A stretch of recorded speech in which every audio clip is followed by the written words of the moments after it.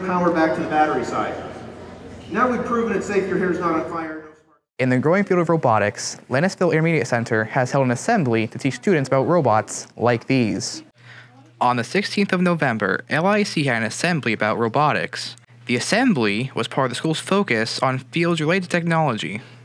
What we did is Mr. Swatner, the principal at Landisville Primary Center, over the summer he and I sit down and try and figure out our assembly schedule to connect the things we're doing in the classroom. Our focus from last year to this year is we want to incorporate some more STEM activities, science, technology, engineering, and math.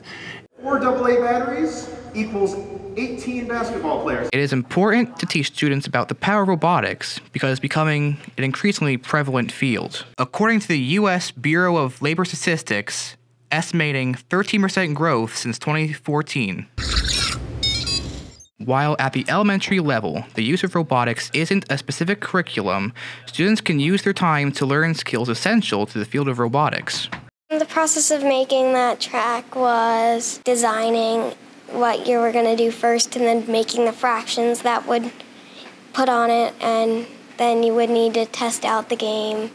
For young students, the education is just the fundamentals, but it is still important. At the elementary level, it's more of an introduction. It's more of get a flavor of what coding and robotics is. For any student to be great at that next level, they have to be great at this level first. LIC shows dedication to preparing their students for the future with assemblies like this. From Henfield Happenings, I'm Connor Sensenig. I can put everything together to stay standing.